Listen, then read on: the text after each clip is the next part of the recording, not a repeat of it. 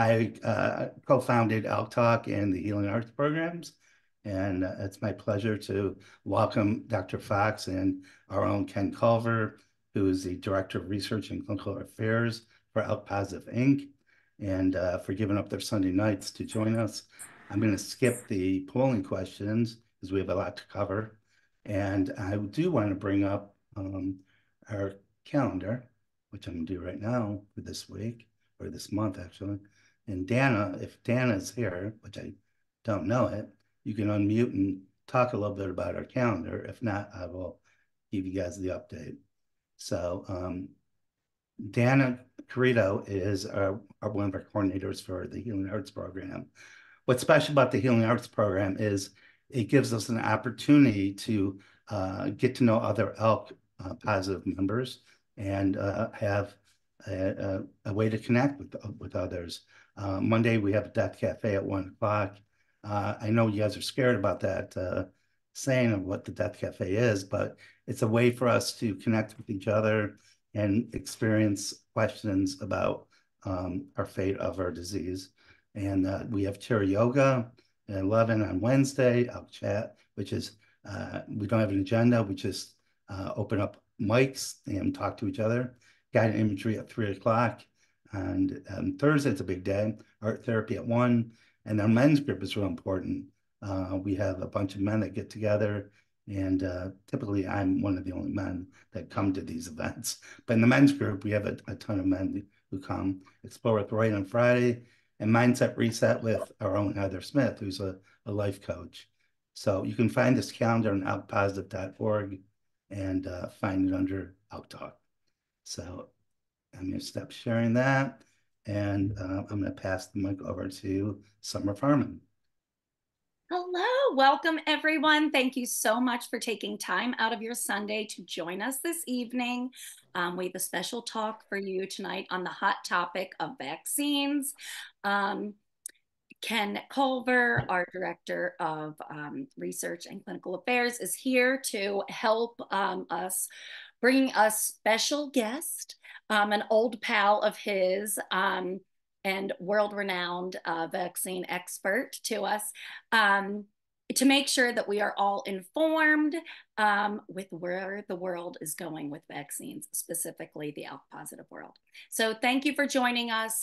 You can turn on your captions to help with any language barriers, or if we're talking too fast or too slow, feel free to do that. And then again, this video recording, with the help of Yvonne Diaz, will be uploaded to YouTube within the next day or so. So we also will make some slides available, so don't worry. Ken is here to translate for us, and also there will be some materials you can get your hands on. So thanks so much. ALK community, it's a pleasure to be with you for this exciting evening. Tonight, we're going to talk about cancer vaccines. And one of the reasons why we have chosen to do this a part of ALKtALK is we want to make sure everybody understands that cancer vaccines is not one thing, and that it's really complex. And in many ways, it's still in its infancy, which I'll show you the reason I'm saying that. But we're all excited about it, and there's great promise. So what we are doing is we're going to have a series of presentations about cancer vaccines. And this is the first one. And Dr. Fox is coming, and we want it to be provocative. We want it to be thought-provoking. We want to set the stage, this bigger picture of what's involved in creating cancer vaccines, and the challenges, the possibilities, and the hope of it. Before we introduce, Dr. Fox starts his presentation, I wanted to have a couple of slides. I wanted to just put some basic groundwork. On the left is how we think about EML4-ALK, right? And we think, all right, so EML4-ALK, when it's activated due to this fusion, it activates a whole bunch of other growth-promoting pathways, and people end up with lung cancer. And so when we give an inhibitor, we're inhibiting ALK, and it's stopping this downward activation of these growth promoting pathways. On the right is a simplified view of what's happening with vaccines. And I think the first thing I want you to see is it's not as simple as the cartoon about EML4 ALK, where we're inhibiting a target and trying to stop the signaling of that target.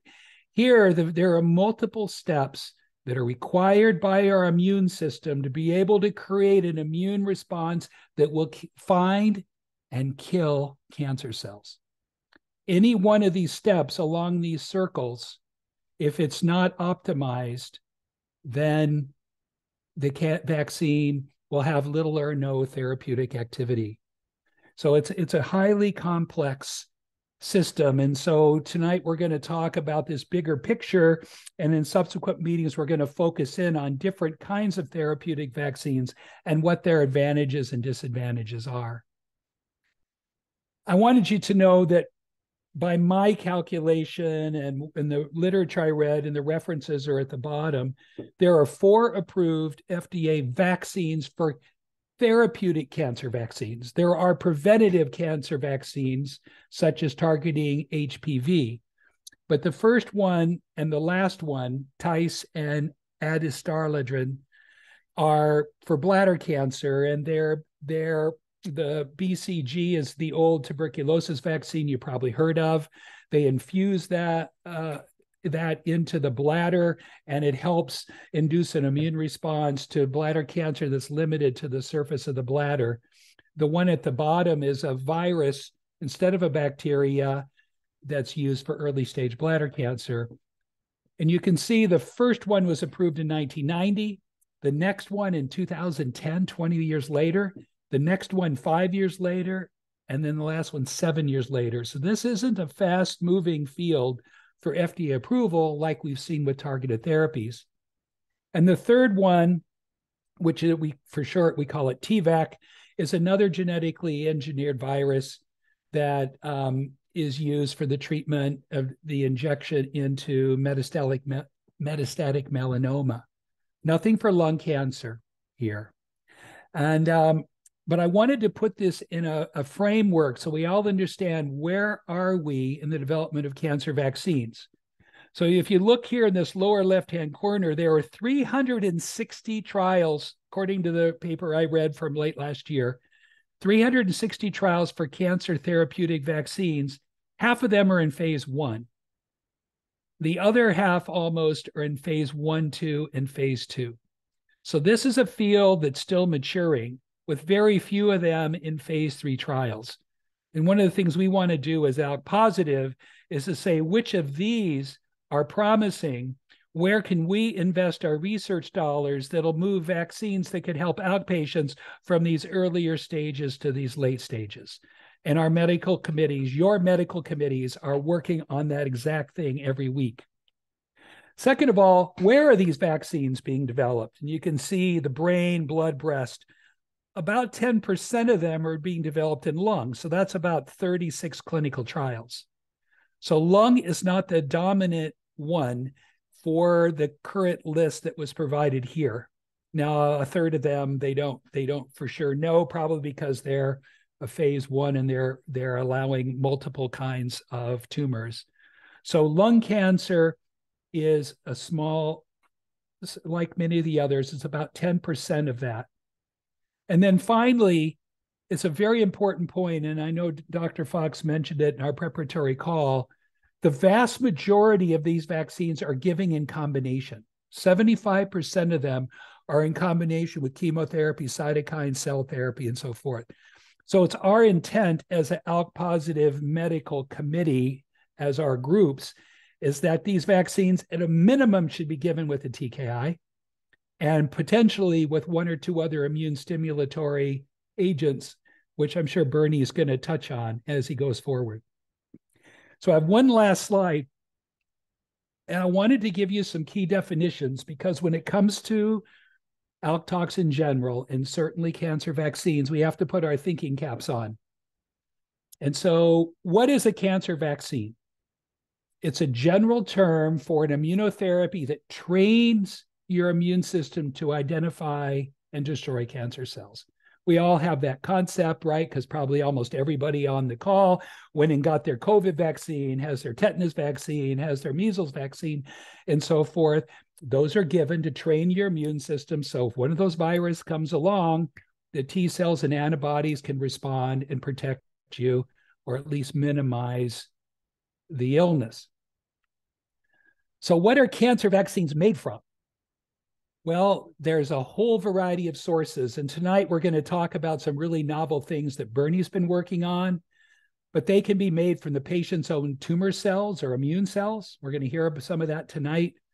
Or they can be made from proteins or other molecules that are found in or on cancer cells. And they each have their unique set of advantages and disadvantages, where it's how long it takes to make them, how generalizable are they to the whole lung cancer population, how do they need to be stored, how often do you have to give them, and the list goes on. And we're going to delve into those points in the coming parts of our cancer vaccine series. So what's an antigen? When you talk about vaccines, you hear the word antigen over and over and over again. So what is it? It's any substance that induces immune response against that substance. So you inject in proteins from the COVID virus, then it causes that the immune system sees the antigens, the particles on the virus, or you get a natural infection with COVID, your immune system sees the antigens on the cell surface, those proteins that cause an immune response. But what's really important to know is not all antigens induce a strong immune response. And so we think about now in ALK-positive lung cancer, if you look into the literature, about 30% of ALK lung cancer patients spontaneously make antibodies against ALK.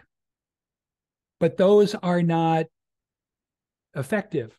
And they can have in T cells that are responsive to ALK, but they're not effective because it's not that simple.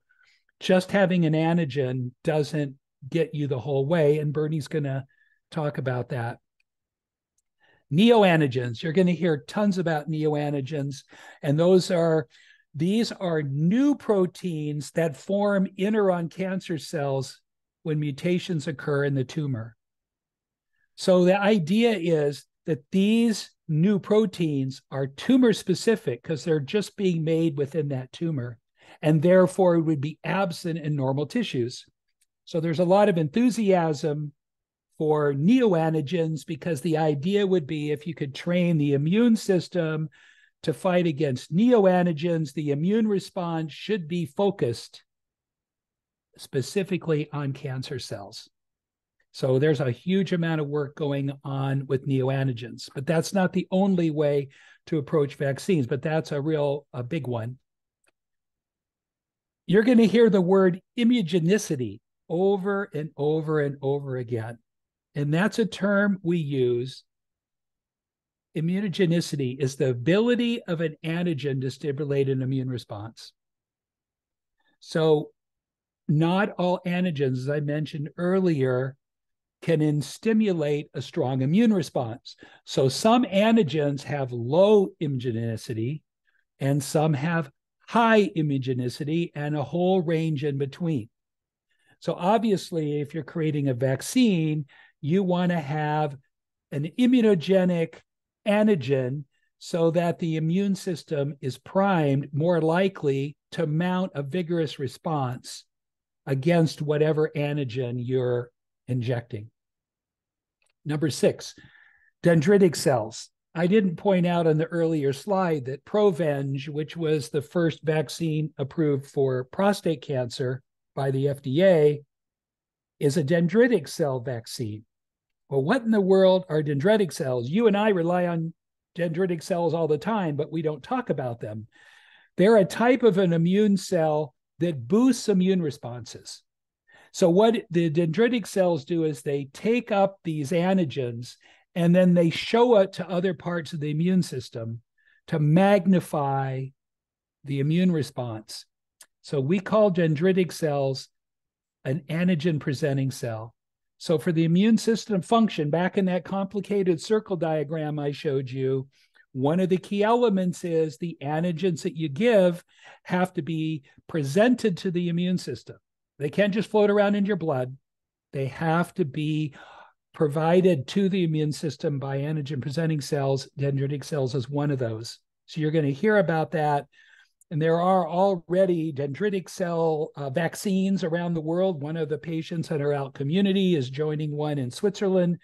So we're going to be learning more, but that's a definite. Dendritic cell is something you should be keeping in your mind. That's an important part of the whole, the immune stimulatory aspect. Now, finally, the human genome, hopefully, some of you are probably too young, but in 1989, the US and the global community kicked off the Human Genome Project. And at that time, we thought there were going to be between 50 and 100,000 genes.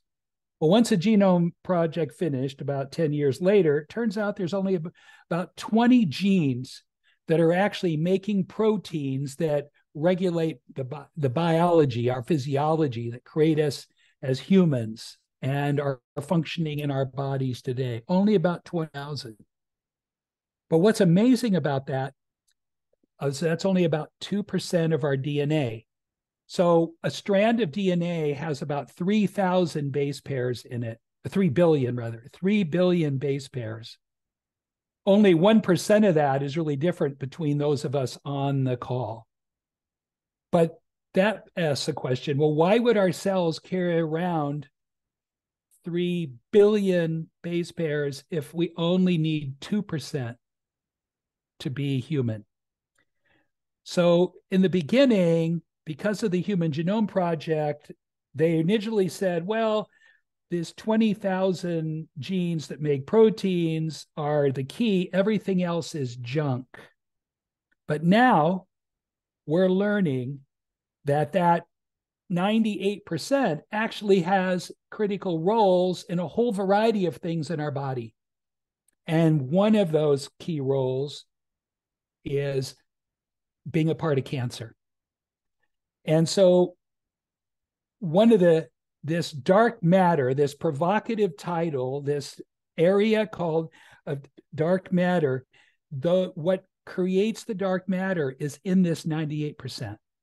So it's something that's new, it's something we're learning, but it's highly relevant to how we think about creating vaccines for cancer. And so it's with my great pleasure tonight to introduce Bernie Fox, who is a professor at Providence Hospital in Portland, Oregon. The two of us worked together at the National Institutes of Health before we had gray hair. So not that long ago because of premature gray. And he is extraordinarily qualified to give this kickoff lecture and hopefully expand our awareness and understanding about cancer vaccines that'll give us the basis on which our follow-up lectures will give a more specificity around all the different kinds. So Bernie's not going to be talking specifically about an ALK lung cancer vaccine, but I'm sure as he goes through it, you'll be able to see how the kinds of things he's working on could be directly relevant to what we're aiming to create for our patient community. So without further ado, Bernie, welcome. Thank you for joining, and we look forward to being challenged about dark matter. Okay, have you got my, can you hear me? Yes, we can. Let me get my pointer turned on again. It looks great, Bernie. Okay, looks good? Yep. Okay, so let me see if I can get more.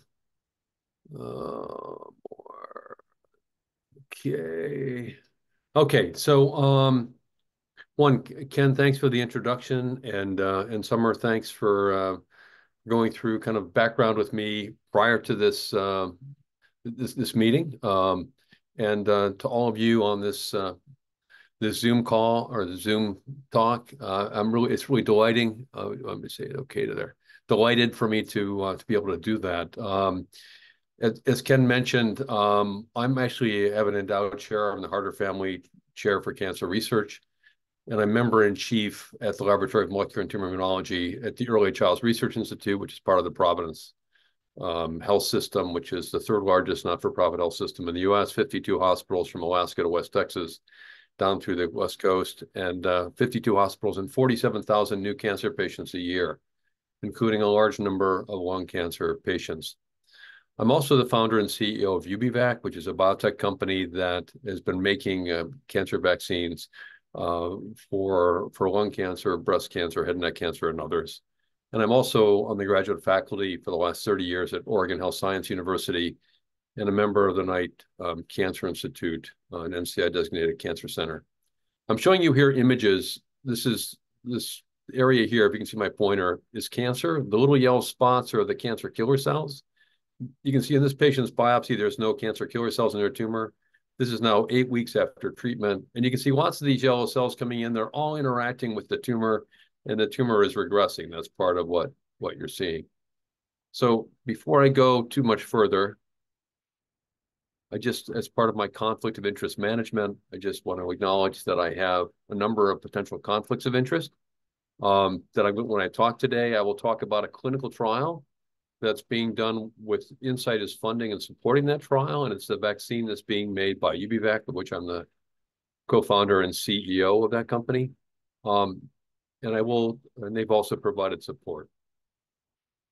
So what excites me about this is I know that immunotherapy can cure patients of their cancer. This is a picture. This is now a 10-year-old. This is from January of 2014, a report at the NIH record where Dr. Stephen Rosenberg, whose lab I trained in starting now 40 years ago, we treated this woman, Linda Taylor, who was treated back when I was a fellow in the surgery branch.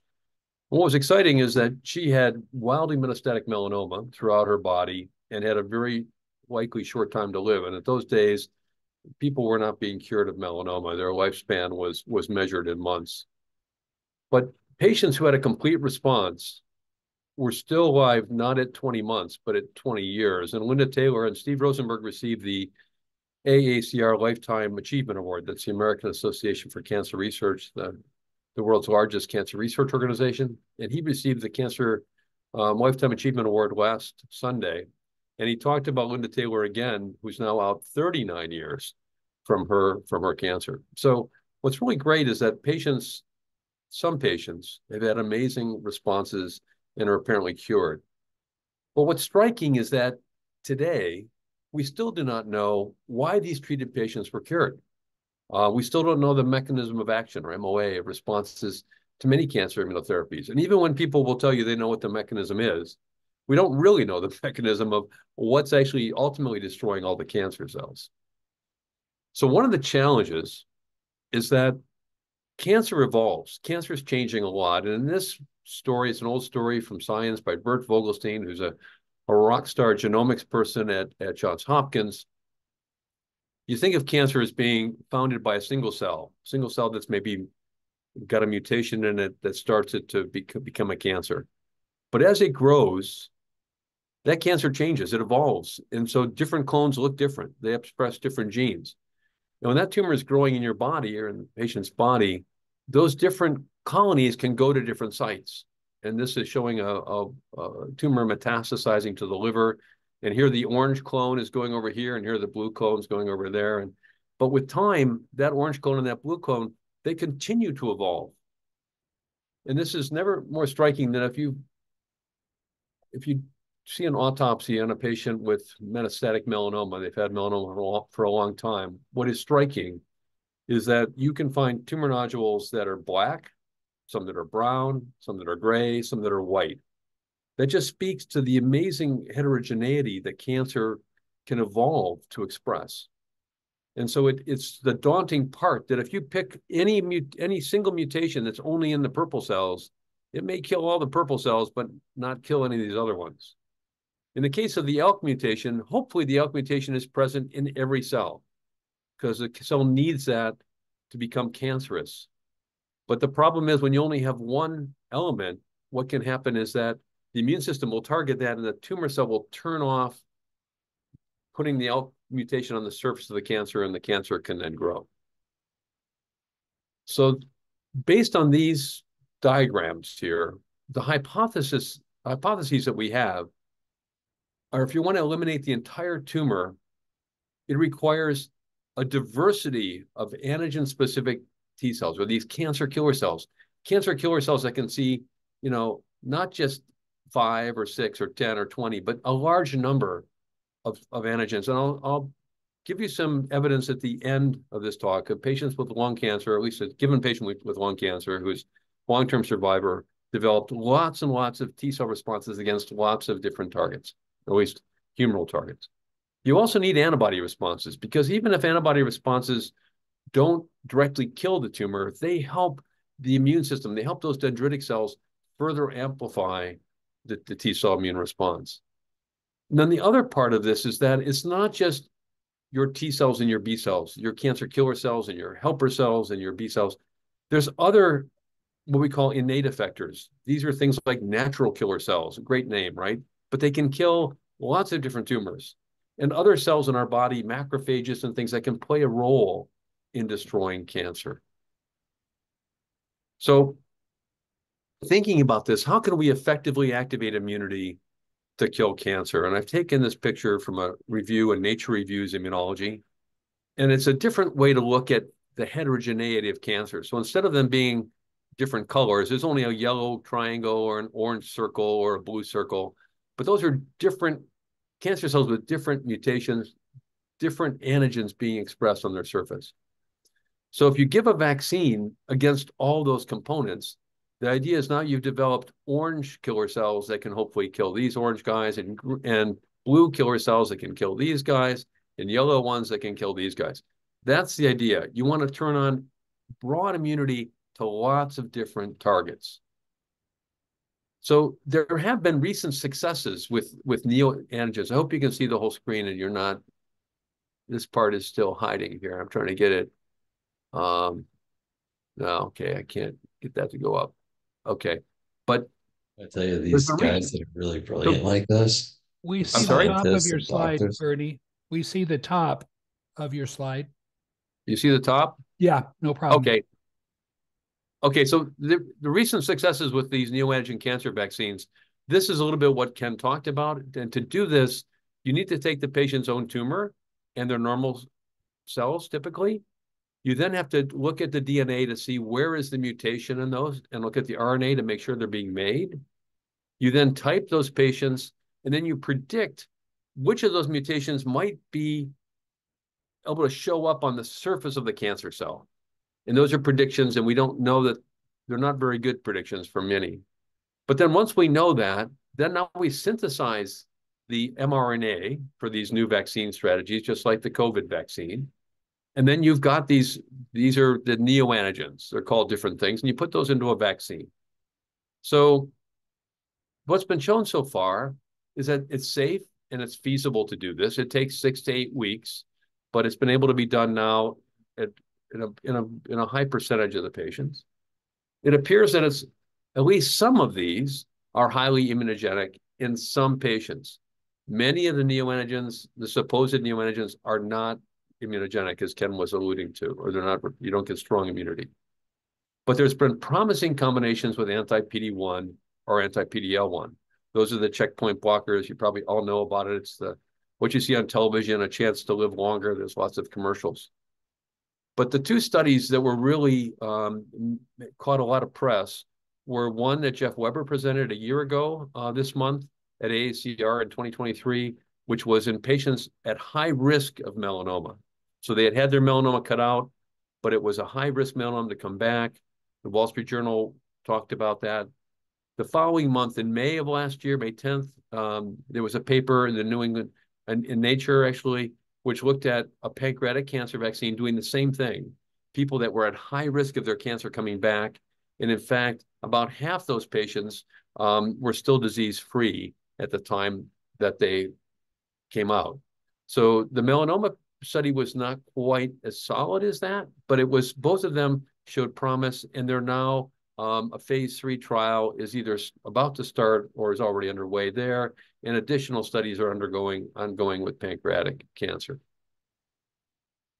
The problem is for the neoantigen vaccines is that many tumors have low numbers of neoantigens. And this is looking at 62,000 cancers, and only about 4,328 had high TMB. That means high tumor mutational burden. And another 700 of those were what they call MSI high. That's like a microsatellite instability. That just generates lots and lots and lots of mutations because the patient's cancer doesn't get repaired at all. So it just gets more and more mutations. So the source of the antigens for these patients are going to be the best ones would be driver mutations like ALK. That would be a mutation you'd want to use if your immune system could see it. These other ones are passenger mutations. Those are things the tumor doesn't need, but they're mutations that it has. And so if it doesn't need the mutation to grow, making an immune response against that may not ultimately be as helpful because you might only eliminate a subset of the cells that have got it. But there are other cancer antigens we can target, and those are things called tumor-associated antigens, and I'll talk about those in a second, and viral antigens. And Ken mentioned this for HPV, and hopefully you've got kids or grandkids, hopefully they're all getting the HPV vaccine, because that really can prevent oral cancers that are HPV positive, penile, rectal cancers, and so there's a lot of good for that. But the other part that we're going to talk about is dark matter. And dark matter is a recently discovered component that appears to have a number of benefits that we'll talk about. So first, these guys, the tumor-associated antigens. The NCI now, more than a decade ago, reported prioritized about 70 antigens for clinical trial development. And 5 of those were neoantigens. The rest of the 70 were tumor-associated antigens and viral peptides. So that's a large number of these are the antigens to look at. And so we'll talk a little bit about those too. But in my opinion, the biggest immunotherapy discovery of the last 3 years is cancer's dark matter. So this over here is a cancer cell. It's only a quarter of a cancer cell because the other part's off the screen. But on the surface of the cancer cell are these molecules. These little things are called HLA, or your tissue antigens. It's what you have to match if you have a kidney transplant or a heart-lung transplant. But these little molecules, what they do is they're sampling what the proteins are inside your cell, and they're putting the proteins, little peptides of them, small amino acid sequences, about 9 to 11 amino acids, holding it out like a set of hands so that your T cells can recognize that there's something funny going on inside the cell. That's how viral infected cells are seen. But what we didn't know is there was dark matter there too. And these are immune targets on the cancer cell surface that are hidden in the dark from the immune system. And I'll describe a little bit about how that happens, or how we understand it happening today. And some dark matter appear to provide cancer its malignant properties, similar to driver mutations. So just like ALK creates, as Ken was showing in that diagram, and you're probably all aware, how it turns on genes to cause cells to divide and metastasize, that's what dark matter, at least some dark matter, is doing as well. It's able to turn on rapid proliferation. It's able to turn on the properties that cells need to be able to metastasize. And so, there are in some cases, these are being identified as molecules that are similar to driver mutations, but are really associated with bad outcomes in patients with cancer that have that dark matter. So what does dark matter mean for the immunotherapy space? Well, first, there's potential for universal cancer vaccines, and I'll give you a reference for why people have said that. It's also the discovery of novel targets, new things that we did not know about at all, that are present there. And the interesting thing, I think, for me, is that it's not just about cancer. This is probably related back to everything from rheumatoid arthritis and autoimmune diseases to Crohn's, and other things are all probably associated with this, because it's dysregulation and things that cause disease. And again, this is just now being discovered. It's in the last 3 years. So this is something that I used AI to generate. And what this is supposed to be the cancer cell here. And I asked AI to show me, put 10% of the surface of the cell with dark matter, with what it called dark matter. And this is what we're guessing. The reason we're calling it dark matter is they're targets we didn't know about on cancer because they're coming from things that we previously thought were never being expressed and made into protein. But now, because you need all these other technologies to be able to identify it, specifically mass spectroscopy, and then you've got to have really intensive bioinformatics and all these other things you have to have, it wasn't discovered. So this is really new stuff. And it's a rapidly evolving area. In some cases, it's derived from the other 98% of the genome, what Ken was talking about the so-called junk DNA. But there's other parts that are coming from part of the genome that was thought to be regulatory, but was thought to never make protein. And I know that's a deeper dive than we need to get into. But most of it appears to be not mutated. Again, they're not neoantigens in the sense that there's a mutation there. Some appear to be shared by cancers, and I'll present a little bit of data to talk about that or give you some references to that. Some are associated with bad outcomes. This is the part I've talked about. You can almost think of them as potentially being like driver mutations, but they're not mutated. They're driver elements that are coming from this dark matter, and that's what's appears to be causing the cells to proliferate rapidly and cause their metastatic potential, which is why they're really important. And so coming back again to my conflict, that UBVAC had made a vaccine, which it turns out we didn't know at the time. We were doing it to make other things concentrate them. It turns out it was also concentrating what is now being called cancer's dark matter. So I've been working in lung cancer and tumor vaccines for a while, and I just wanted to give you one example of a trial we did a number of years ago, actually about 25 years ago, started at 25 years ago. But we take the patient's tumor out, we isolate the cells and genetically engineer them with a cytokine called GM-CSF, or granulocyte macrophage colony stimulating factor, which activates those dendritic cells that Ken was talking about and can further make them better antigen presenting cells to better stimulate or educate the T cells and the B cells to see cancer. So then you irradiate that after you genetically engineer them and inject them back in. And I'll show you, this was published in the JNCI back in 2004, so a little more than 20 years ago. And this was a gentleman's arm. This was his vaccine site in his arm.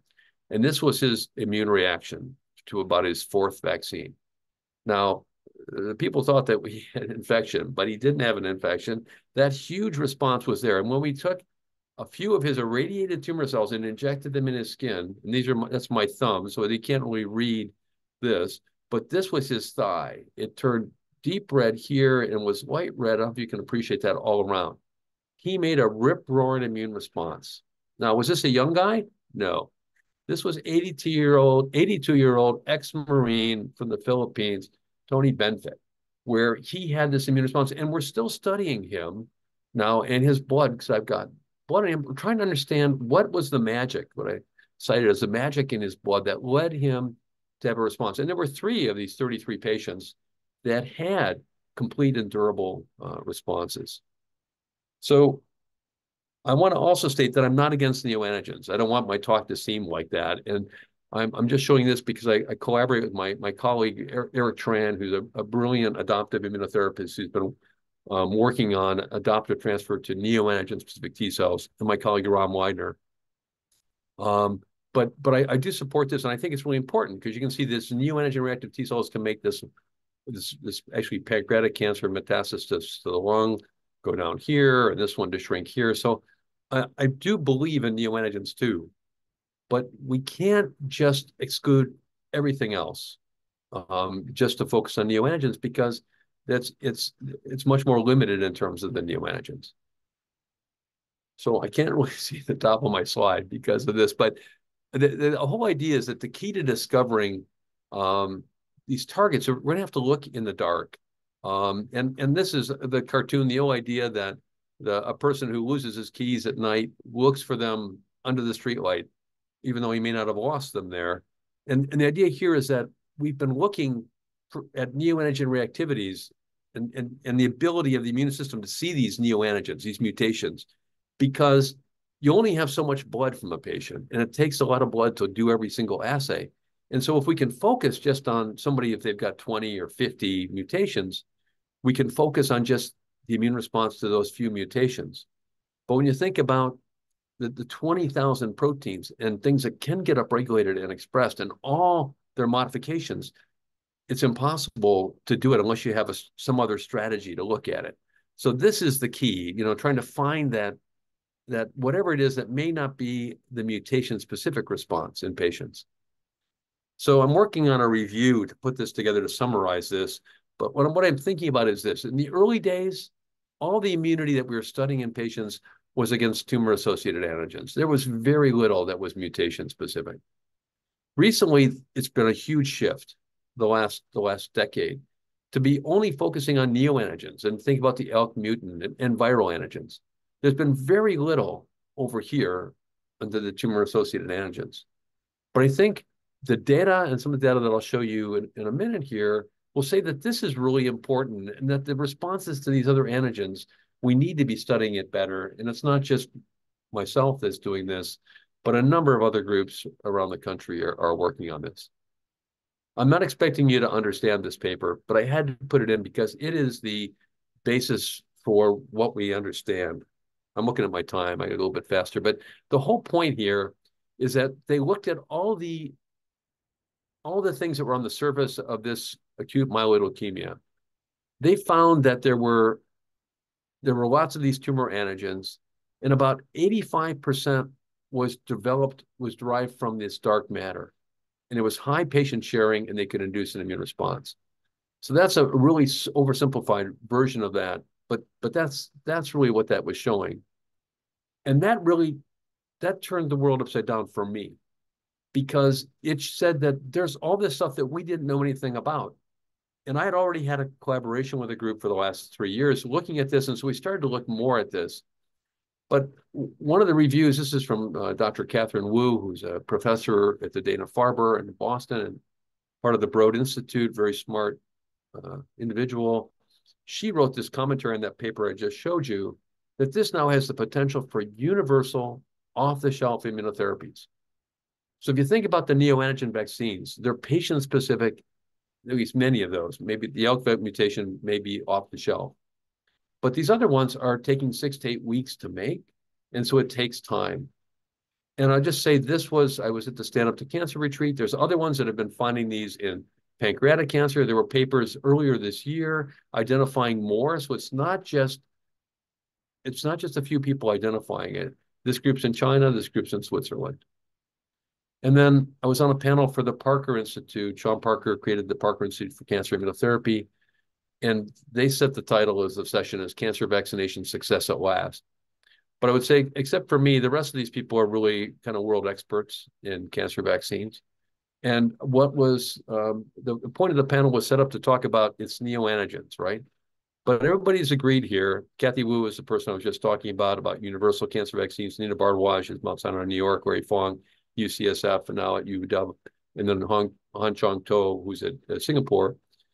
They all agreed that there's other antigens, shared antigens, that are likely very important in developing immune responses to cancer. I think we're one of the first ones to characterize this as cancer's dark matter. This was a commentary that we talked about last year. But what's important, and in this cartoon, what I'm trying to get across is that there's different types of proteins, and they come in 2 different classes in a cell. Some proteins, the cell makes it, and they're long-lived. They can be structural proteins. They can create the cell and be important for other functions. But there's other proteins that are made that are called short-lived proteins or DRIPs or dark matter. These proteins are made, but then they're degraded really quickly. And so they get stabilized on those hands I was talking about, on the surface of the cell. Little peptides of the dark matter are there. But that's not how the dendritic cell works. The dendritic cell doesn't pick up those little peptides. What it does is it picks up the whole protein. So when the tumor cell dies, the vast majority of what it's releasing are these red, long-lived proteins. So the dendritic cell takes it, processes it, and then activates and educates the T cells that can see the red antigen, shown here in red. So they can see the little bit of the red peptide there. But this yellow T cell over here, it doesn't ever get activated to turn on so it can see the yellow peptide. So you have to And so this explains a lot of things. It explains why we never found them, because we were using the cells that were being activated from the TIL, the tumor infiltrating lymphocytes, to screen for antigens. And so that's what was very different. And then what we figured out is we need to prime in vitro in a test tube, right? You have to take and show these yellow peptides to the dendritic cell and then try and expand the cells, or make a vaccine that's got those yellow proteins, hopefully before they're degraded, and put that in, vaccinate with that. So that's what we do. And so this is the technology developed from UBVac, but essentially we take cancer cell lines. These cancers on the surface have got these little hands on them that are showing the peptides, the blue, the yellow, the green, the orange. That's what the T cells can see, but that's not what the dendritic cell needs to pick up. The dendritic cell needs to pick up these whole proteins. The problem is that they're degraded so fast that the dendritic cell never gets a chance to see them. So what we do is we block this process, this degradation process. This shunts these guys, these dark matter and short-lived proteins into this other pathway, and we can collect these now as whole proteins and use that as a vaccine. This is what the vaccine looks like by EM as a cartoon. It's a small microvesicle. It's got lots of antigens in it. But what it's on its surface, it's targeted to the dendritic cells. It's got molecules that will bind to the surface of the dendritic cell. It's then got immune stimulants that once it's inside the dendritic cell, it activates it. It can now make ALK-12. It has other markers on its surface that it's upregulated. So this is the first vaccine that's got dark matter. It's got lots of other antigens besides the dark matter. And it induces both helper and CD8 killer cell responses. So the CD4 and the CD8 cells, it's important to get both of them based on animal studies, but many of the other vaccines only induce CD8 responses. And so that's kind of a limitation. So we've run a trial of this vaccine in patients with lung cancer. And this was in patients that were at high risk of their cancer coming back. So they're definitively treated stage 3A or 3B non-small cell lung cancer.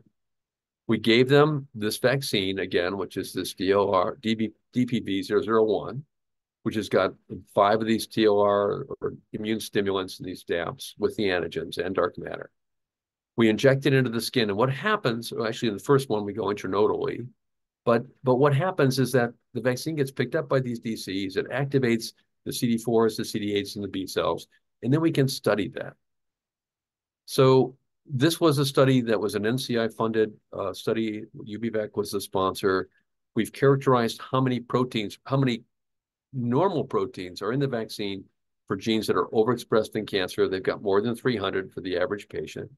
We know that everybody made an immune response once they got injected.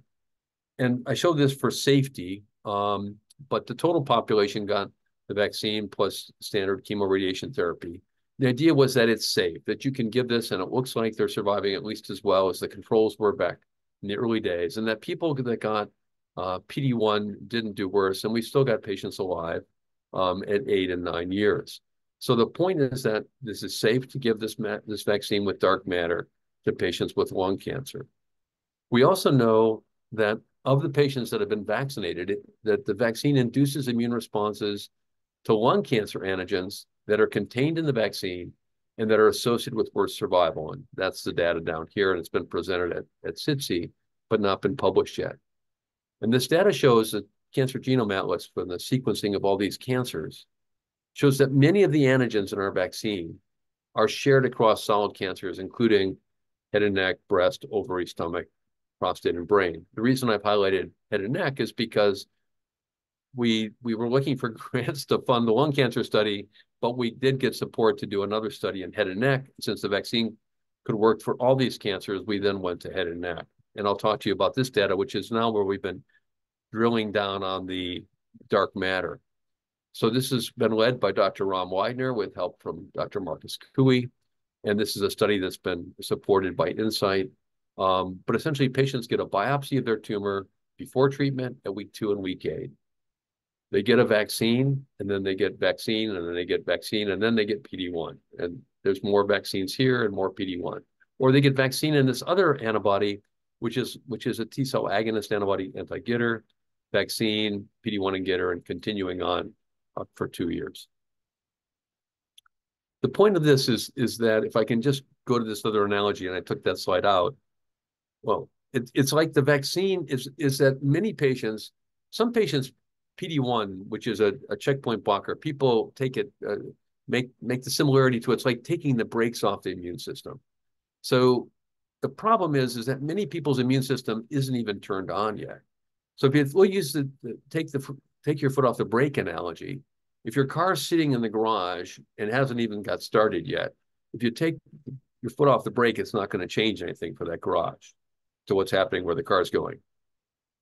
If you give a gas pedal drug and a checkpoint blocker, take the foot off your brake, but the car isn't turned on, it's still not going to go anywhere, and you're probably going to flood the engine. So the idea of the vaccine turns the immune system on, steers it towards the cancer. In this case, we were then giving it more gas and then taking the foot off the brake, or turning it on, steering it towards the cancer and taking off the brake. Those are the two things we were trying to do. These data were just presented less than a week ago, last Monday, April 8th.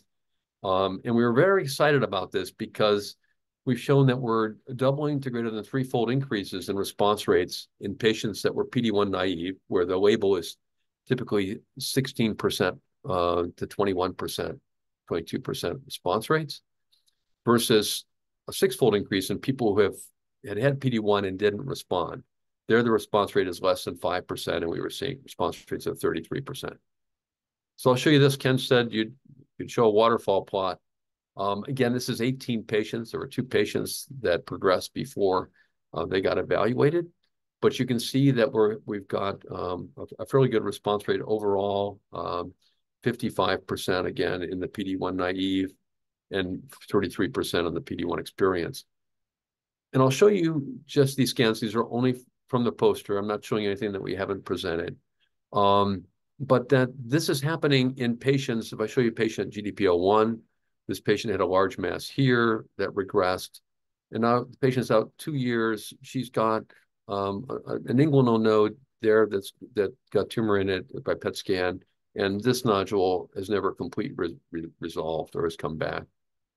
This patient has got a CPS score of 5. That means that they've got a very low chance of responding to PD-1 alone. So we think this is a result of the combination of therapy. This patient has a CPS score of 0, which means they've got no PD-L1 positive cells. They should not respond to PD-1 alone.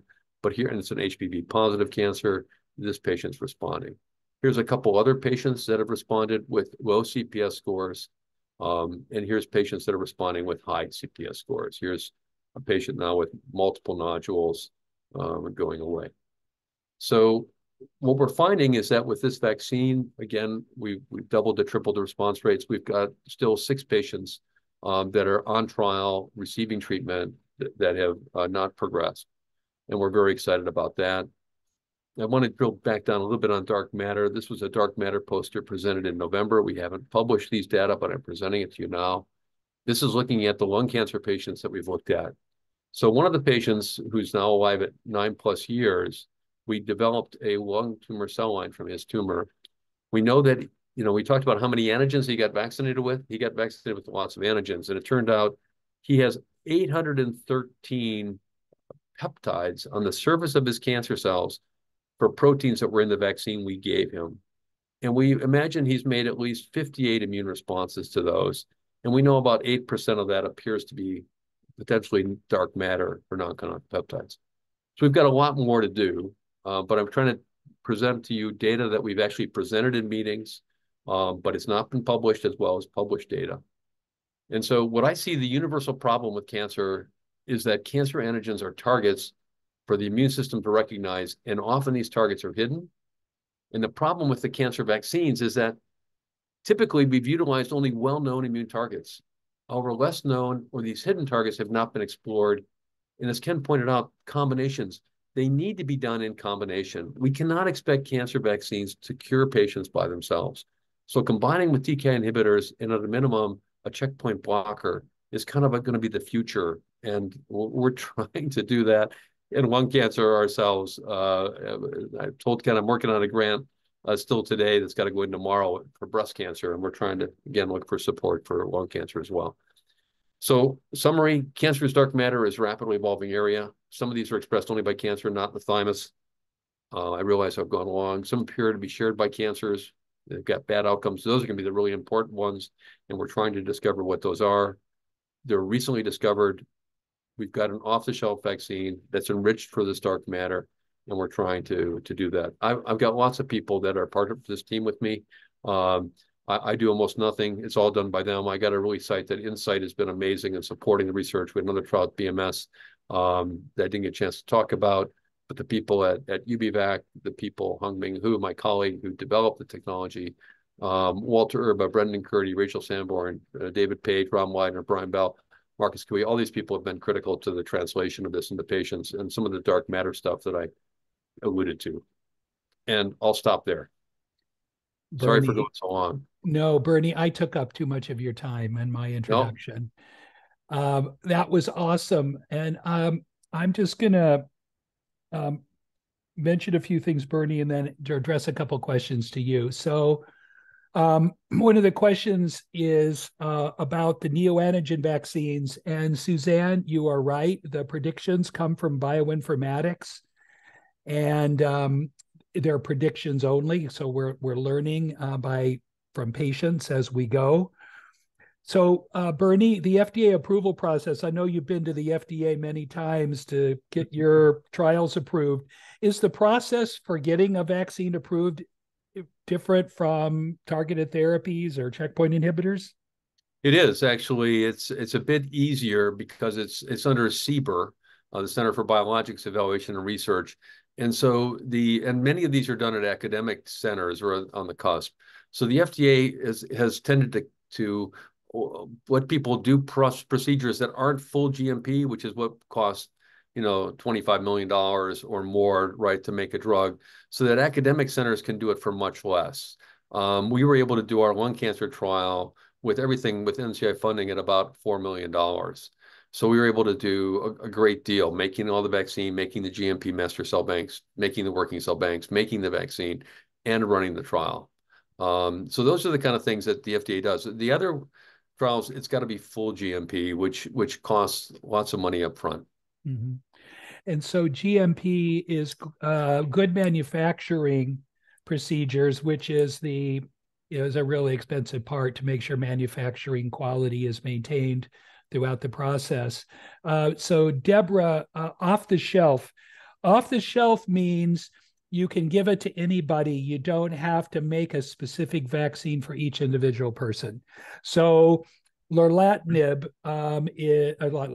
alectinib, all those are off-the-shelf drugs. But if we had to make a drug specifically for a specific ALK mutant protein, then that would not be off the shelf. That would be personalized therapy. Also, Bernie, Summer told you they would ask you, does your vaccine penetrate the CNS? Yeah, so the vaccine doesn't, but the immune cells we think do. So that patient I showed you, UBLT02, the gentleman who's still out at 9 years, he had a metastasis to his brain. When we looked in his brain, he had all these T cells that were in his brain, in the tumor, and they were killer cells because we could grow them out and show that they killed his tumor. But every tumor cell had PD-L1 on it. So we believe from the data that we have that we've augmented and expanded those T cells in that patient from what he had before treatment. So we think that the vaccine induced the T cells and the T cells can go to the brain. In fact, my mentor, Steve Rosenberg, has shown that extensively in patients with melanoma and other cancers, that if you turn on T cells, they will go anywhere the cancer is and cause the tumor, and can cause tumor regression. It doesn't always work, but they can do that. Thank you, Bernie. Also addressing the question about the role of pharma. So of the 4 vaccines, I didn't look at who manufactures all of them, but the BCG vaccine's made by Merck. One of the other ones is made by Amgen. So big pharma are involved in vaccines. But remember, I showed you, most of them are in phase 1. So most of the pharma are waiting to see what's going to emerge out of these early stage trials that are worthy of multi-billion-dollar investments. So that would be one thing. ALK on the cell surface. So we know that, ALK in lung cancer, where it's a fusion, only those peptides are on the cell surface from ALK that are held by the hands. And that is the vaccine by Chiarli and Awad that we've been supporting at Dana-Farber is specifically targeting those peptides. That means it's HLA restricted, and it can't be off the shelf for everybody. It could be off the shelf only for specific genetic types. Whereas in neuroblastoma, where it's a mutant ALK, now you have the mutant ALK on the cell surface, and now you have more options to develop vaccines against the cell surface. So it's different in ALK lung cancer than in other ALK-positive diseases. Summer and Mark, what else should we be asking that I should have pulled out of the chat? Or what questions do you have? I saw the one about when is the best time to have a vaccine, and if you are NED, you don't have any evidence of disease, are you still? I know there are a couple different vaccines out there. Some require no progression, some you need to be progressing. I don't know if either of you have thoughts on that, please. So my thoughts is yes, all of the above, right? So I think where the field is going is right. As you identify people at high risk. We've been looking at that. We reported on that at SITC 2 years ago at Boston on preventative vaccines, something we worked on with Johnson & Johnson for oral cancer. I think that's just an example of somebody who's at high risk of oral dysplasia moving on to cancer. But also in the neoadjuvant setting, all those big pharma, I've been talking to all of them to try and let us combine, give us their PD-1s, give us their other agents to combine in patients prior to surgery, both in lung, and that's where we're currently working with another group to get resources so we could do a study in non-small cell lung cancer, is combination neoadjuvant therapy with potentially chemotherapy, PD-1 blockade, and a vaccine. And we think the nice thing about that is we can give it, again, off the shelf. It's got more than 300 proteins plus dark matter for the patients. And so they could get it immediately, right? When they're first diagnosed, once they sign a consent form, they could go on to a trial. Then the adjuvant setting, which is the other trial that I reported to you on, where we gave our trial in the adjuvant setting because I didn't believe it that, even though I showed you Mr. Benfit's picture and he only got vaccine alone, I think in general, vaccines have failed when given alone, and I wanted to give them to patients who I thought we wouldn't take away any other options for them. So these are people who had gotten full treatment, right? They're definitively treated. They're at high risk of recurrence, but they're not going to get any other therapy. So we could go into those patients to get mechanism of action. I think that's the other place where we can go. And I think the fact, I can't, those survival curves are not to show you or not to suggest that the vaccine changed the survival. I mean, it's encouraging, but it wasn't powered to do that. It's just to show that it's safe, that those people didn't develop a third arm or a second head or something else, that they're alive and living okay with not be, having received the vaccine. So when I think that in therapy, advanced settings, we're looking at lung TIL. So you look at patients who get TIL. The problem is with TIL, the Iovance product, they can have rapid responses in TIL. There's a reasonable response rate, but they're of short duration. And so just like you take a vaccine for COVID, right, you need to be boosting those T cells. The cancer is there. So some people would think, oh, the cancer is going to keep stimulating the T cells. No. The problem is those cancers make all kinds of things that turn off the immune system, and the tumor environment is a lousy place to prime immunity. You want to be looking in the periphery where there's not cancer, which is why you give a vaccine someplace where there's not cancer to try and boost the immune responses. That's what we think. And there is some data to suggest that vaccines with adoptive immunotherapy could help. The thing with TIL is that TIL recognize large number of antigens, and we don't know what they all are. Our vaccine is great for that because we've got all these antigens from lung cancer and other cancers that are in the vaccine. So that's kind of the whole playing field of where I think, at least most of it, where the vaccines can be used. A couple of questions that just popped in. Would you need boosters like the COVID vaccination? Yeah, we give, so in these patients you got to ramp up the immune response really fast. In preclinical models, we've shown that rapid vaccination really does have a difference. So we actually give a vaccine weekly for the first 3 shots, and then we add anti-PD-1. We also delay anti-PD-1 because of some other preclinical data that we have that's shown that, especially when you give it with some other agents, that it can be detrimental and make the response worse.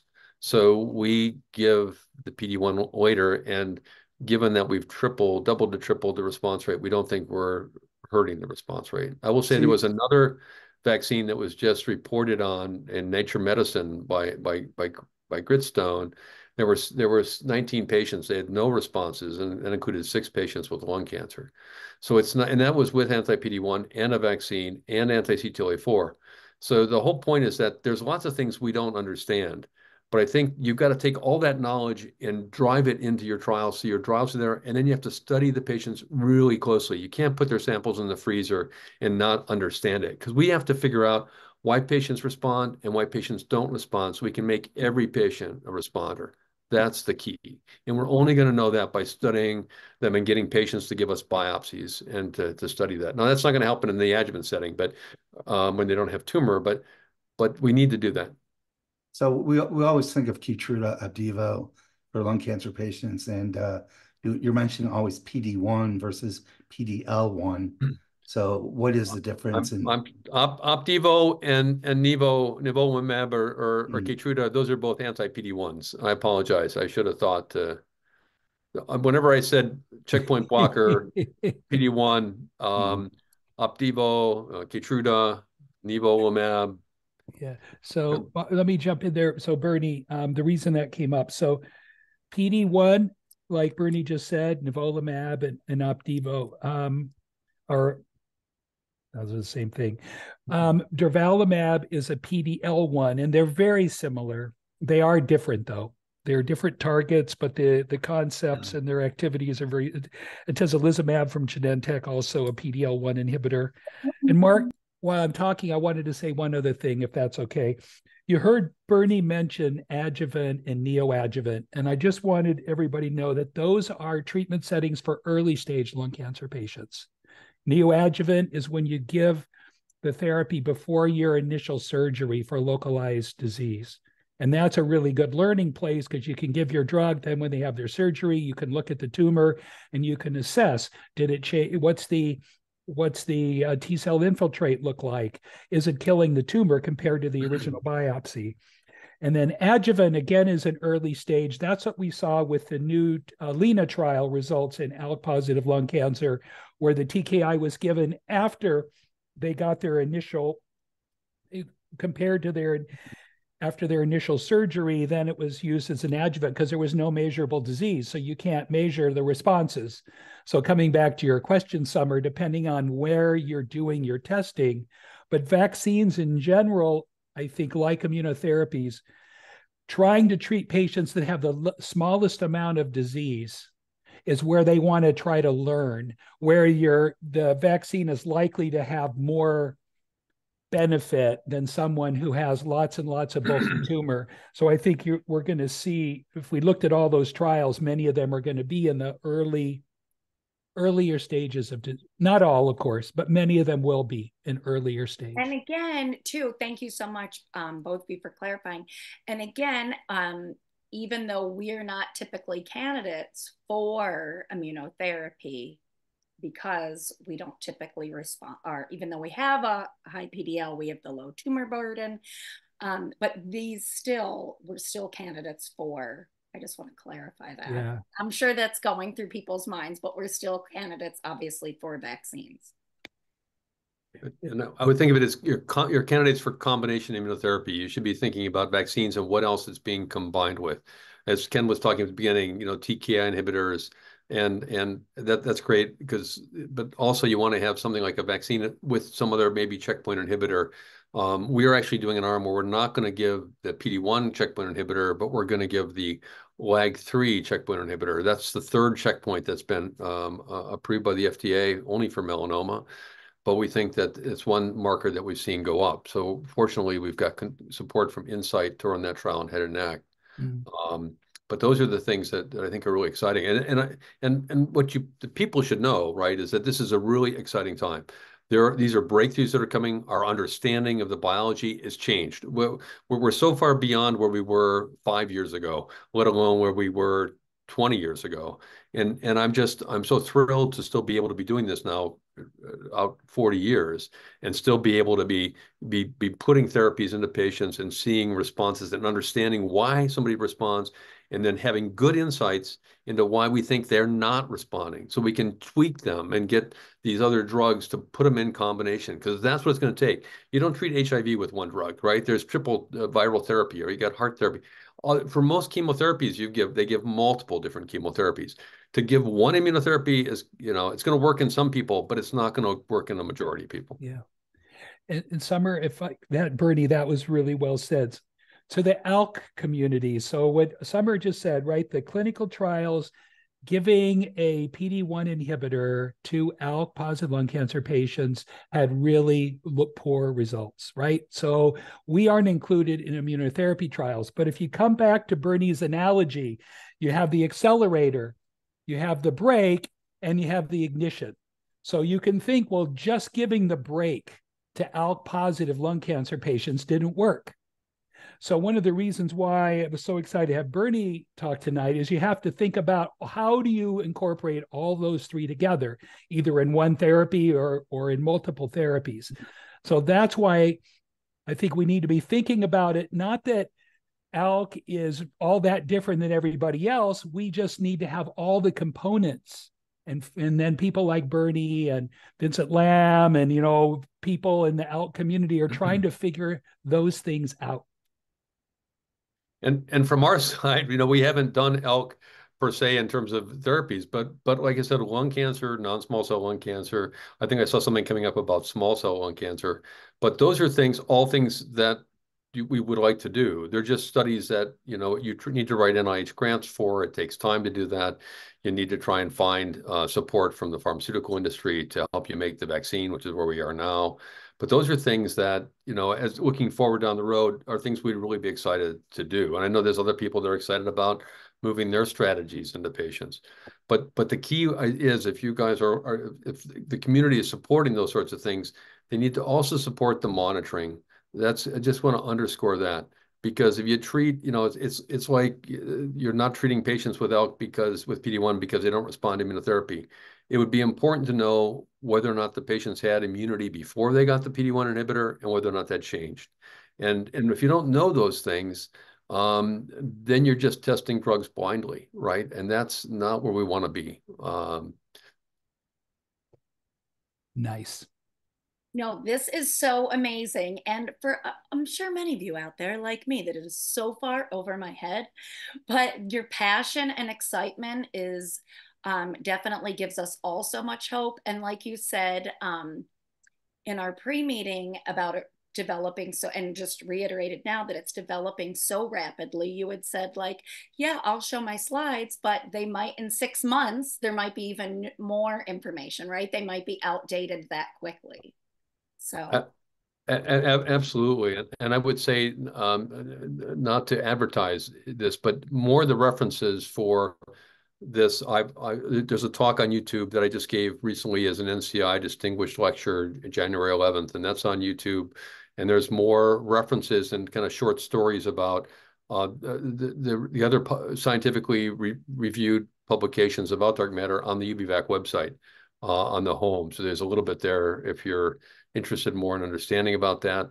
The science, we've also put the posters, so the presentations that are not yet published, that are under review or being submitted, those sorts of things are on the website as well under presentations. So the whole thing is to try and help educate people. And there's a short YouTube video that I forgot to stick in there, and given the time, I didn't show it. But there's like a 2 or 3 minute video that explains this a little bit more about what we're trying to do with vaccines. So amazing. We are so grateful for you joining us on a Sunday afternoon for you, right in the middle of your day. No. This was fabulous. Mark, Ken, anything else? I just want to, Ken, can you give us a little bit of a preview of next Sunday's ALKtALK real quick? Next Sunday, we're going to have an update on all the exciting work the medical committee's doing. I guess tonight is dark matter. Next week's going to be white matter. Perfect. Thank you, Dr. Fox. like summer, this kind of flew over my head a little bit, but it's very exciting stuff. So, Very Yeah, thank you. Thank you very much for having me. It's a pleasure to do this. And Ken, thank you for reaching out. And Summer, nice meeting you. And Mark, thank you for your time. yes. Thank you all for listening. And I may stalk you with some of the chat questions that we didn't get to. If that Okay. Very good. I have those tendencies, sorry, but then we can just clear up a couple things. So thank you so much.